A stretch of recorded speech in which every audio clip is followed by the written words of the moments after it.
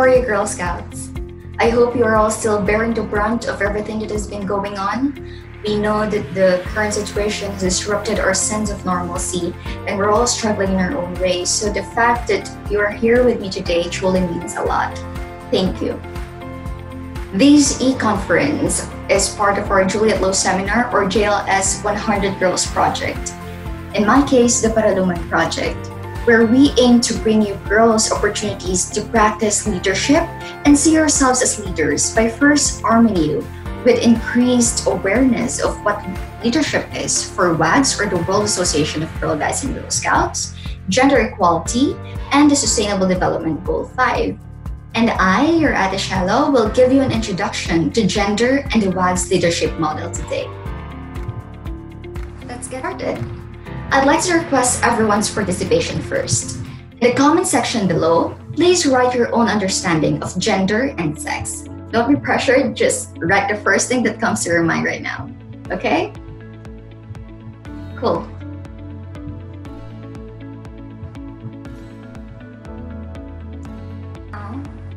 I want you to closely listen to our working definitions of these two things.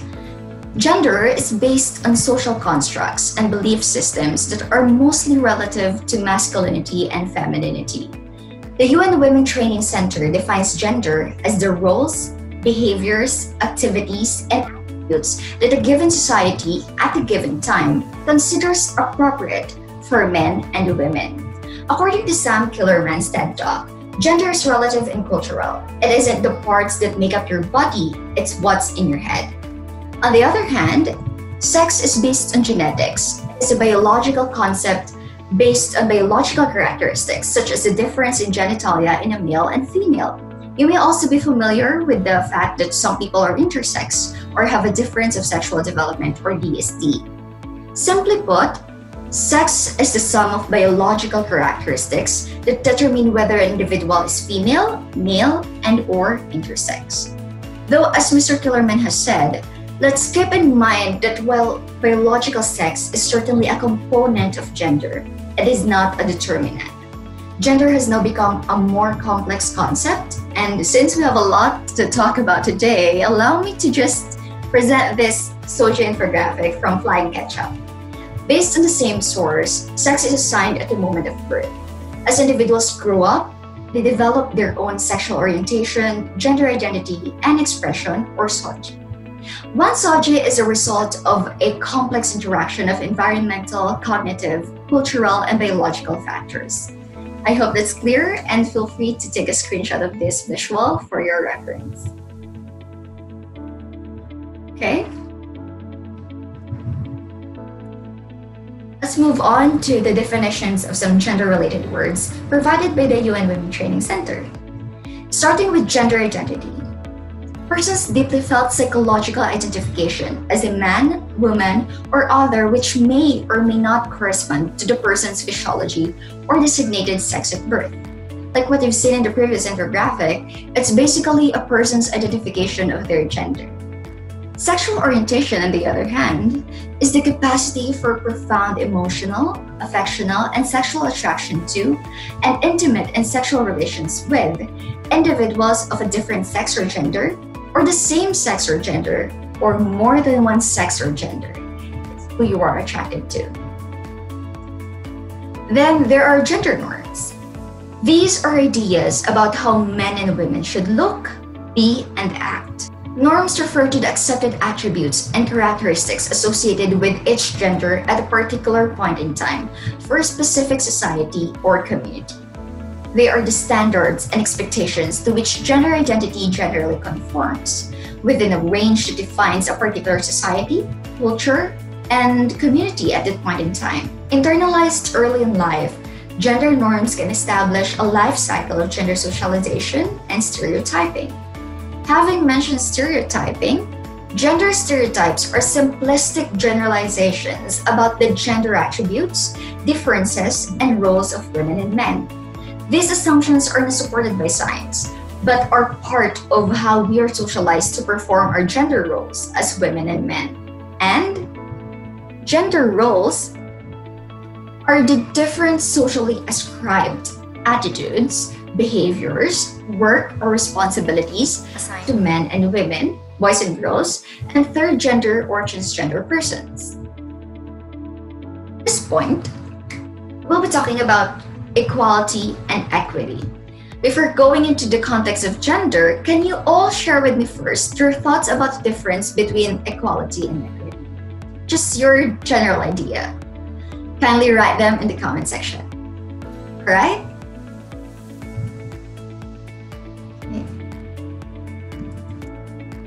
Let's focus our eyes on this slide.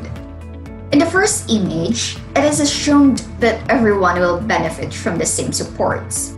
They are being treated equally.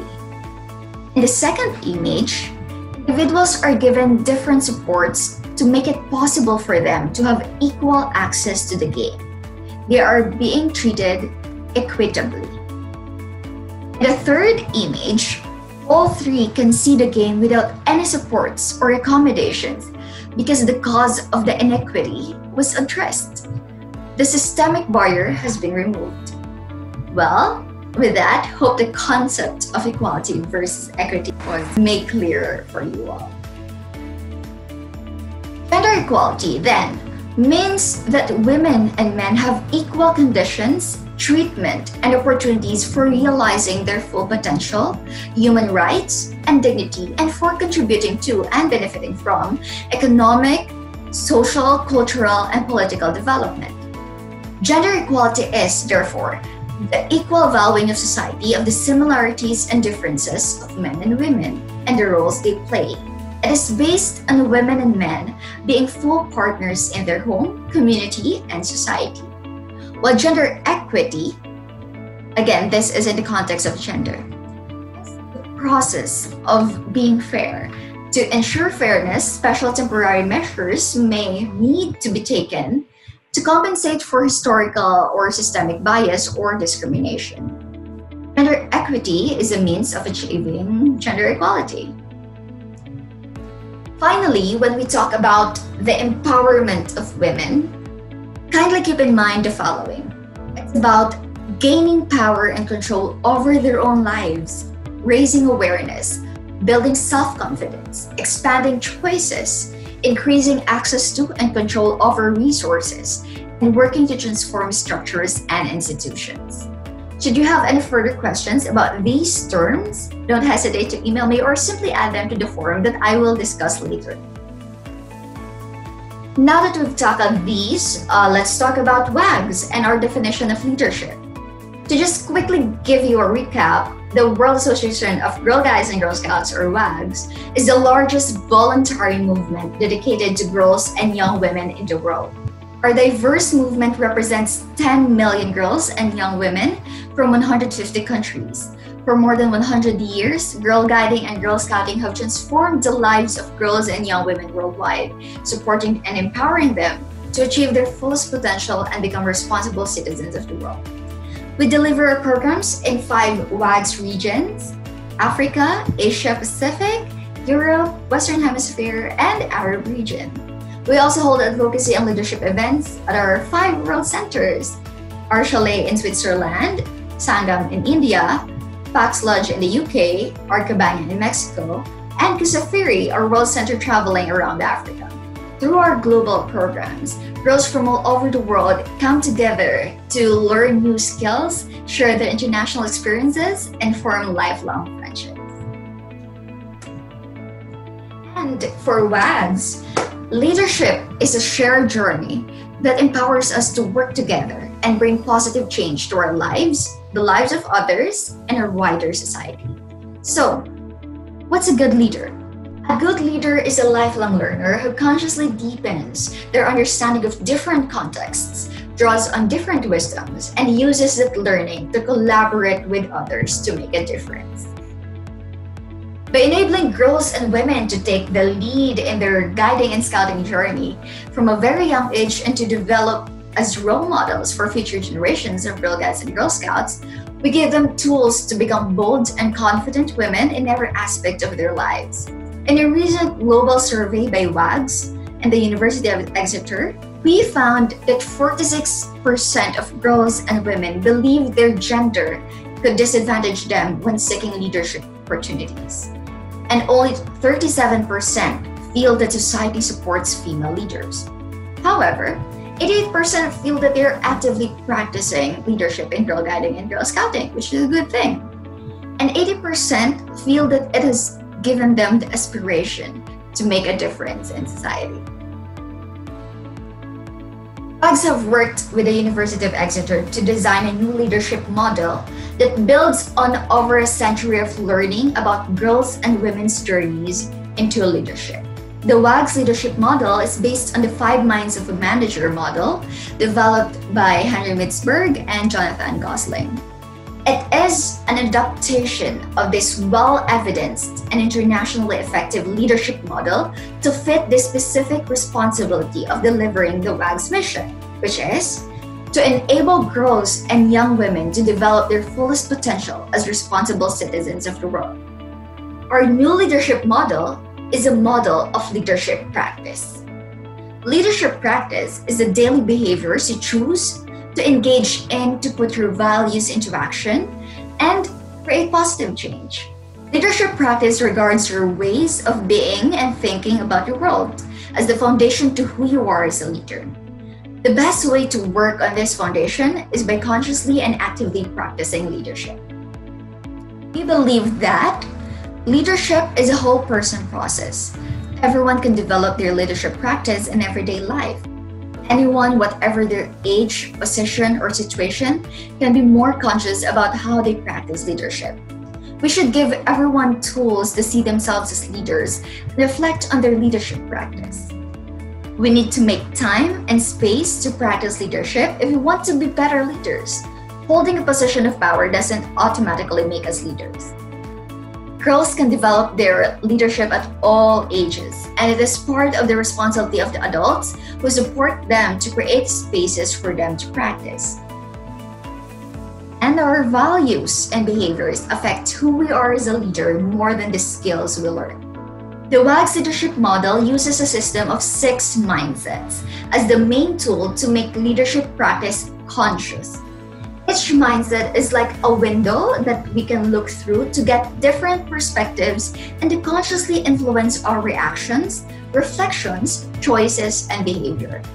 By using the 6 leadership mindsets as tools to draw meaning from our experiences, we become more aware of our leadership practice and we can internalize leadership behaviors until they become a habit, part of who we are as leaders. By consciously practicing the leadership mindsets, we get into the habit of taking different aspects of context into account in any situation. As a result, we adjust our choices and actions. Over time, as we keep practicing the 6 mindsets in different roles and situations, they become a part of us and our leadership changes for the better. The relevance of each mindset will change according to the situation, and we can draw on different mindsets or combinations of mindsets at different times. The leadership mindsets grow with us as we deepen our understanding of the model through practice. Developing our leadership is a lifelong journey, which is why we believe it happens through experiences, not a theoretical course. To start developing your leadership practice, try answering these questions. How shall I make space to reflect on how I've used the mindsets each day? What core values are most important to me, and what is a behavior that can help me demonstrate these values?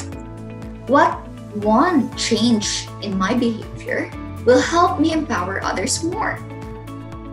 What is one behavior that always motivates and energizes me?